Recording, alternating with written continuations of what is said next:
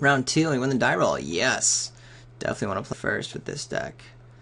1, 2, 3, 4. We have a morph and some good spells, so I'll keep, but it's a pretty slow start. But we got all the manas and really powerful stuff, so hopefully we just don't run a situation like that other game where removal spell takes out, we don't draw any decent threats. I'm really happy to be in round 2, of course, because I like to win. But I really don't feel like I earned that win last game. Or last match. Well, specifically last game, but in general, last match. I definitely feel like I played poorly, or not optimally. Both, I suppose. And then kind of got a little bit lucky there. So I'm glad I was recording, because I really want to go back and look at that match and kind of see under, without the glare of the white lights of recording, see what I could have done a little bit better there.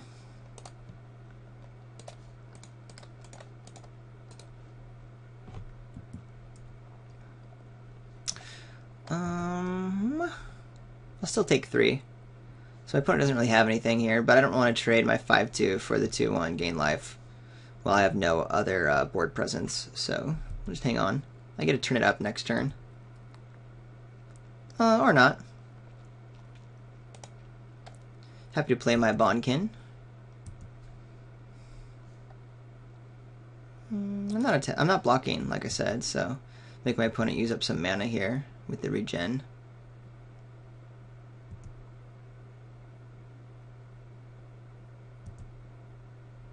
Which is fine.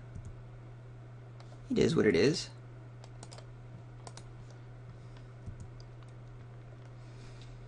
Probably outlast next turn, and then we'll see what else we have. Attacking for 3, go for it. My opponent doesn't know this is a 5-2 on the back end, and is missing a land drop. So, yeah. Well, we open both our guys to removal, but my opponent's missing lands here, so I do want to take advantage of a huge life point swing.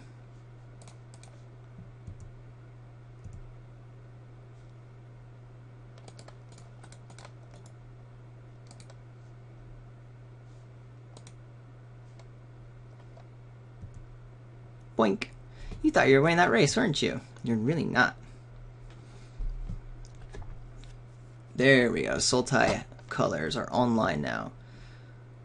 Interesting.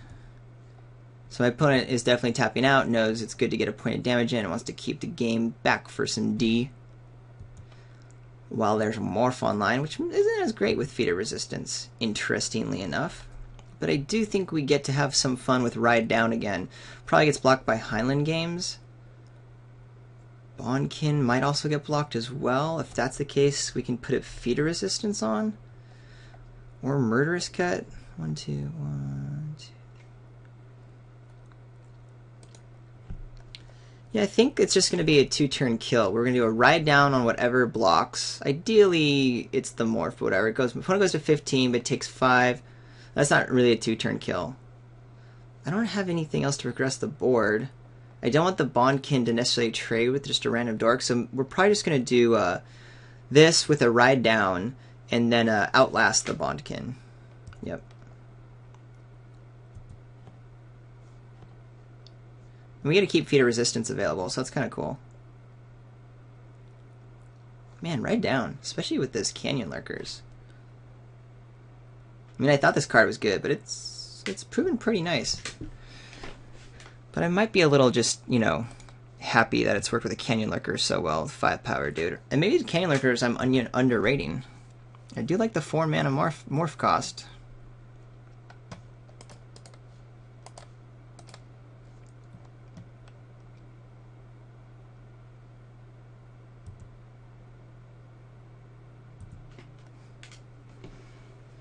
Murderous Cut can take care of this morph if it gets a little out of hand. Not this turn, necessarily, of course. But, if it's something really scary, then fine. Later on. It'll get to attack through next turn. Ooh, Aven? Is it an Aven? No, just another morph. I thought my opponent was flipping the morph. That can get annoying on the bounce.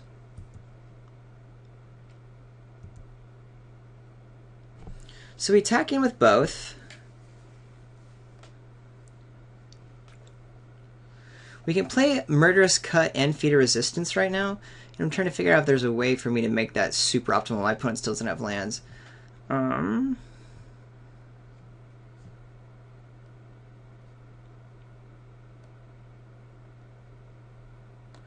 First Strike. So if a Morph takes out a Canyon Lurkers, I don't really have Trample, so it's not particularly fine, but putting a Feeder Resistance on it is really nice, so it can stay alive, and then now it's a 5/3, so it's harder to block, but that was kind of my game plan for like the long game.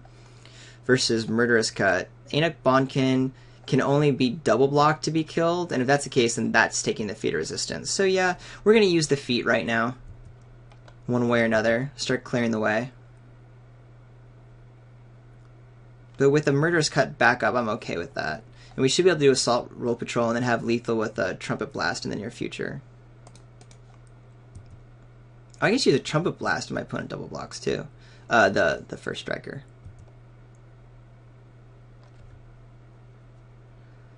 Alright, so we use some feetsies here.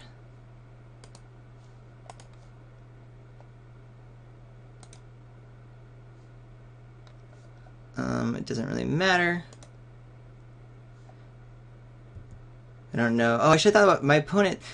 Ooh, I'm glad the Abzan guide. There's actually the black Death Toucher. I should have. So I'm glad I did black, but like I didn't really think that through. Also, there's the green 3/1 Trampler that you reveal a green card. So it's either black or green.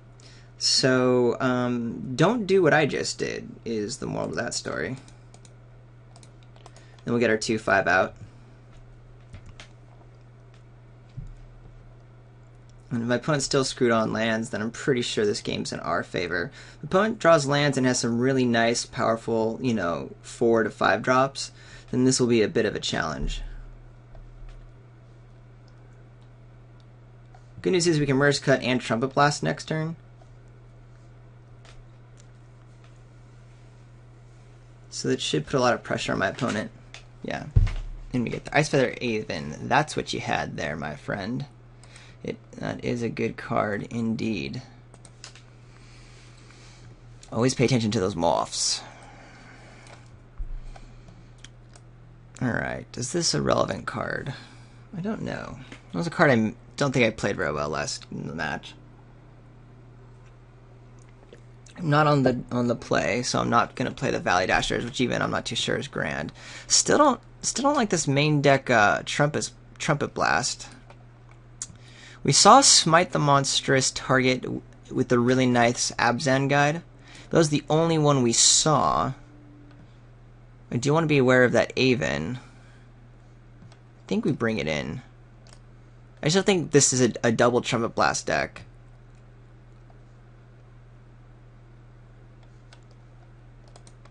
Yeah, I don't think that's the right build. I don't think I'm doing that correctly. Alright, we don't have our black mana, but that's the splash anyway, and we have a 2 to 3 to 4 drop, so yeah, life is looking good. And a removal spell, no less.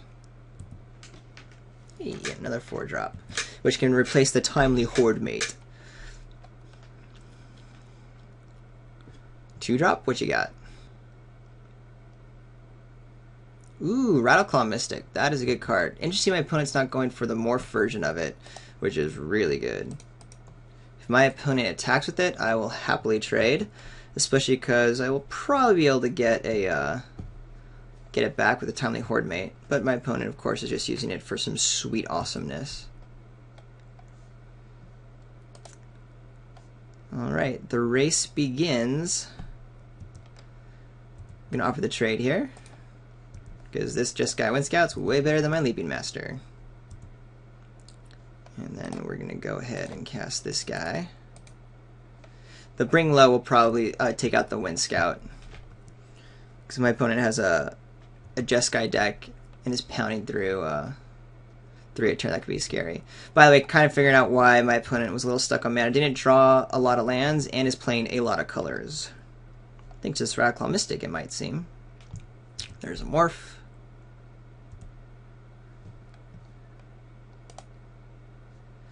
So my opponent might want to trade morphs. I'm actually okay with that right now. still take 2 through, or if my opponent does a block, then we get to use the Timely Horde Maid and get the Leaping Master back anyway, so...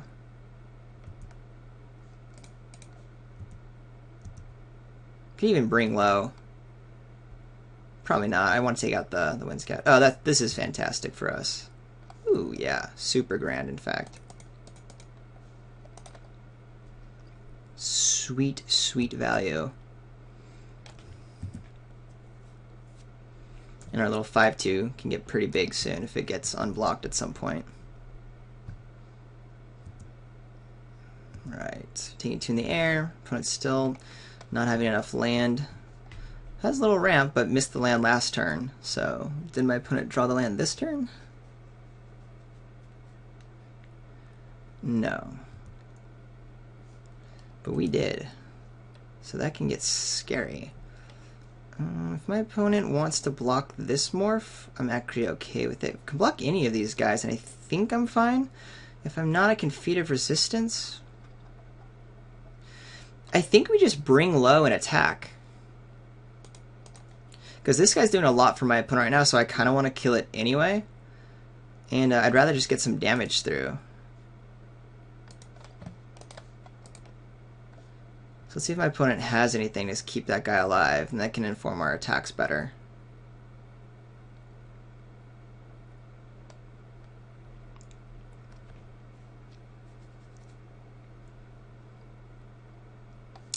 What is there on these? There's the pump spell, but that's +2/+2. I mean, I'm still playing this. If my opponent needs to tap 4 mana even to do it, that still clears the blocker away. And we're still getting a huge life hit through.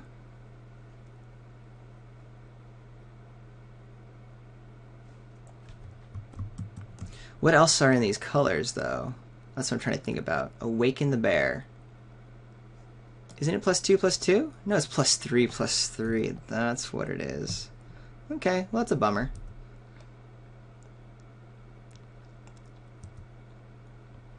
Well, I think I'm still attacking.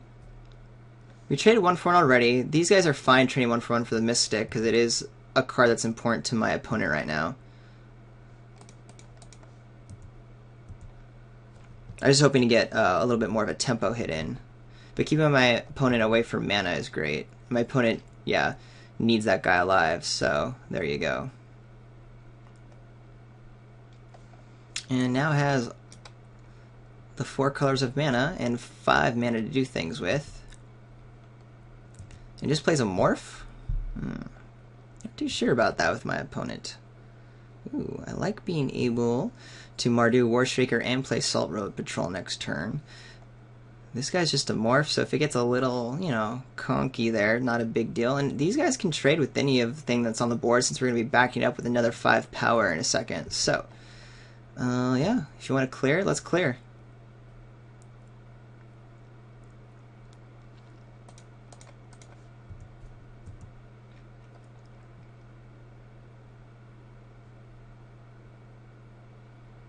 That's it?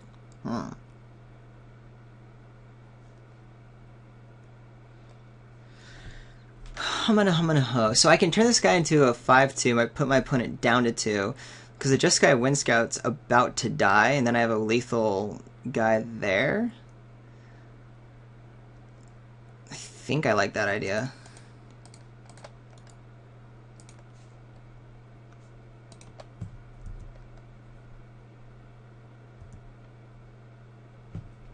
Now I have 2 lethal guys.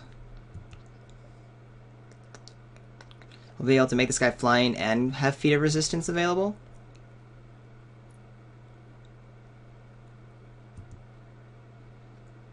If this is a gain 6 life, that was silly of me. It probably is, huh? It's probably another Abzan guide. Yeah. I don't think there's anything for 1 mana, though, that really hoses me. So I think I can Feat of Resistance and still do lethal. I'm pretty sure that's true. Oh, man, 1 more mana. So, I don't know the cards in the format yet. It's a little too new. I'm trying to think, like, what there is. I guess there's the 1 blue counter target spell, but you can pay 1. No, my opponent has Ferocious, so that doesn't work. That's a counter spell if you have Ferocious. It's just his counter for 1 blue. 1 red and 1 green I don't think has anything. So what's my best bet here? I think we're going to try to bring low again. Does that really hose me? If I attack with both, there's a block. My opponent goes down to 4. This guy, yeah, I just need to kill my opponent this turn and go for it with either Feat of Resistance or bring low. Feat of Resistance being on the Canyon Lurker is protection from green. Probably the best bet, to be honest.